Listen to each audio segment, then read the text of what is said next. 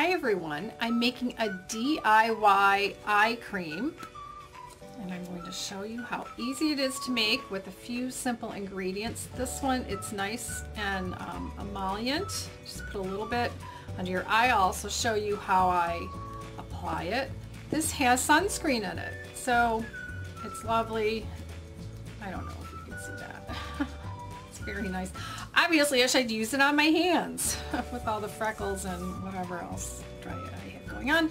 So I'm going to show you how I make it, show you how I apply it, and I think you'll like it. It's great for saving money and great for your eyes. And here we have the ingredients. So I got this little jar actually from Whole Foods. They gave it to me. And I always clean it out with rubbing alcohol first. I'm using a popsicle stick to mix, and I have a couple measuring spoons. Then I have some shea butter and some vitamin E cream, or you can use your own moisturizer. You're using a sunscreen from Paula's Choice. And I'm also using rosehip seed oil. This is great for hydrating and has vitamin A for smoother skin. It's great for sensitive skin. So I'm starting with 1 teaspoon of shea butter, and the shea butter is soft-ish but kind of dense. And I'm going to put the teaspoon into the measuring cup, and you can see I'm going to microwave it. And now I'm going to let it cool for 5 to 10 minutes and set it aside. So then I'm going to start with the vitamin E cream.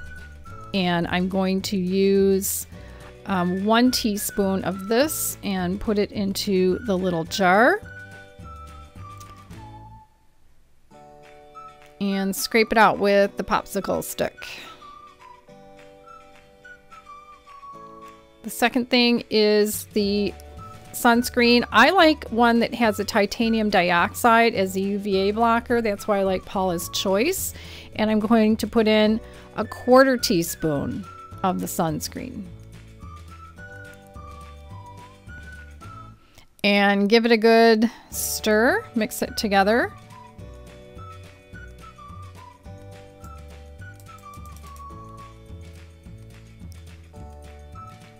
Alrighty.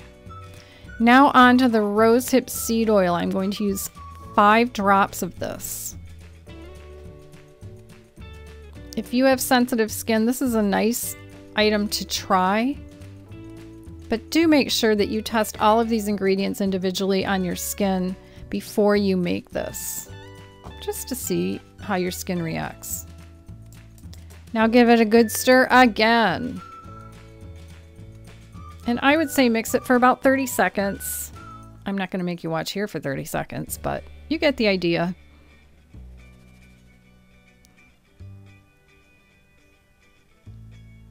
And now we're ready to pour in the cooled melted shea butter, that 1 teaspoon. And of course, we're going to give it a good mix. I would say again for about 30 seconds, maybe longer, it just depends. Now the shea butter is going to cool down even more and harden to make this even a stiffer concoction. Now here I am putting it under my eyes. I just dot it under my eyes and under the brow bone. You don't have to put it on the lid because creams like this will travel and you don't want to get it in your eye. That would hurt. So just patting it on like this is enough. So that's the daytime eye cream. I label mine. I don't have a label maker, but I just print something out from Word on paper, and I put some double-sided tape on this and label this thing. I really do like this cream. It's very emollient, not quite as emollient as the nighttime one, but very nice and so much cheaper than buying some kind of daytime eye cream, and hardly any of them have sunscreen in them.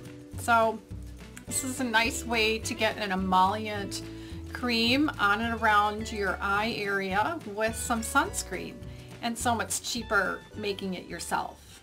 Thanks for watching. Bye.